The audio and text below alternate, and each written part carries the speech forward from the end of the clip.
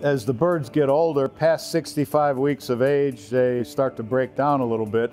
And one of the things that starts to get stressed a bit is the liver, and then also the kidney. So some of the things we might consider would be, do we have adequate choline? Do we have adequate methionine? Do we have adequate methyl donors to support the function of the liver and kidney?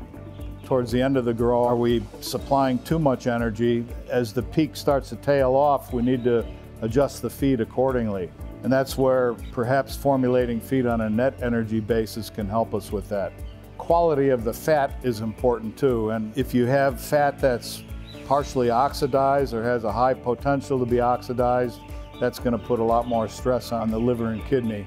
And then if you're going to use an antioxidant in the feed, you might consider using that antioxidant in the fat instead, because the feed will be made with that fat. The fat is the ingredient that will be most susceptible to oxidation. So put all your antioxidant in the fat as early as you can when you buy the fat.